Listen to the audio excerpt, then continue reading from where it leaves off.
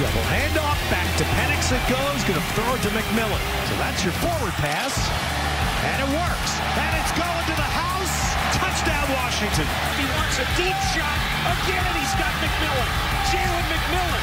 Goodbye. Touchdown. We saw him last week at the Reese's Senior Bowl in Mobile. We're talking to him again. Daniel Jeremiah, Andrew Siciliano, Super Bowl Live with the Washington quarterback getting ready for the draft, Michael Penix Jr. Michael, have you allowed yourself, because last week in Mobile we talked about all the players that have gone right from the Senior Bowl to NFL stardom, or like Rashee Rice right to the Super Bowl. Have you allowed your mind to go there this week when you're in Vegas? Man, I've been enjoying it. I've been enjoying every part of it. Being at the Senior Bowl, it was an amazing experience. I was super blessed to be able to be a part of that, and to be out here in Vegas, doing a show with you today, man, it's a blessing, man. I'm super excited for it all. So, Michael, it's been fun to visit with you before the season on the Movie Sticks podcast, and we got a chance to visit with you in Mobile this last week. You always strike me as somebody who's always learning, always growing. What did you take from last week? What did you learn from that week at the Senior Bowl? Yeah, man, the biggest thing, going into it, I knew that, for the competition-wise, I wanted to be a part of that so that I can just show that I'm willing to compete at the highest level, So it's like you got the best players from their teams in each position, out there competing, each and every day at the practices, it was an amazing experience, and to be able to be out there in front of different teams, just showing what I could do on the football field, it was an amazing experience, and I was super, super excited for it all. Michael, we got the Combine coming up in a couple of weeks. Like on the 26th, you'll be on your way to Indianapolis. Have you decided what you're doing at the Combine yet? Not quite yet. I know for sure I'll be throwing for sure. As far as like, events and stuff like that, I'm not sure exactly what I'll be doing yet, but I'll know pretty soon.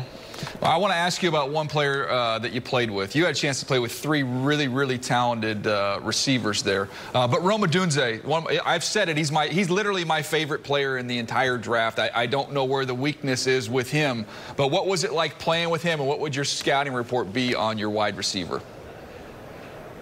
Man, it was amazing. Obviously, his catch radius is crazy. He made a lot of big time plays for us this year, and our connection, it was electric. But you're just gonna get an amazing guy. We always talk about the person over the player, and as a person, man, he's an amazing person. He's always gonna bring smiles, and he always have positive energy. And on the field, it doesn't matter what setting we're in. It doesn't matter if it's game day, practice, workouts.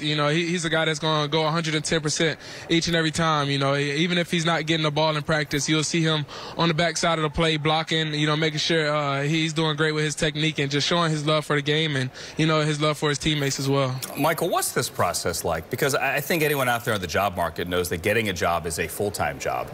But it is a full-time job for you to get ready for the NFL draft. You go from Mobile to here. I assume you're going to be at one of the training centers as well, getting ready. And then we get the Combine, and then we get the pro days, and then we get the interviews. And, like, it is exhausting, this process. How has it been for you? Yeah, man, it's been a lot of things been going by very fast, but it has been a lot of things, that I've been doing. I've been training, in Huntington, California with my guys at 3D QB, John Beck and the crew, but it's been amazing, I wouldn't change it for anything, I hear a lot of guys, older guys, they're always like, hey, this is going to be the longest year of your life, and I'm starting to feel it already, but man, I'm super blessed for it, and I wouldn't want to be in any other position. So one of the things I love about you, Michael, is you've been through adversity. You had the injuries early on in your career. These last 2 years, though, you've stayed healthy. You've been able to stay out there on the field. When it comes to durability, is there something that you've learned through your early career that's helped you stay healthy over these last 2 years? Yeah, I'll say just make sure I'm taking care of my body, on and off the field. I'm not saying that whenever I wasn't healthy, I wasn't taking care of my body. But, as far as, like, off-season and stuff like that, in my 2022 season before, like, once I got to University of Washington, that was actually my first off-season that I had, being able to train and go through spring ball and the workouts and stuff with my team, since I first got to college. And I feel like that definitely played a big part in it as well, it's just allowing me to be confident in my body and just going out there and just being able to compete each and every day with my team. You know, I feel like that definitely accounted to a lot of the success and the confidence that I had this year. Michael, now the business part of this. You're wearing the Sharpie hoodie there. Tell me what you're doing with them and how many autographs have you signed walking up and down the strip?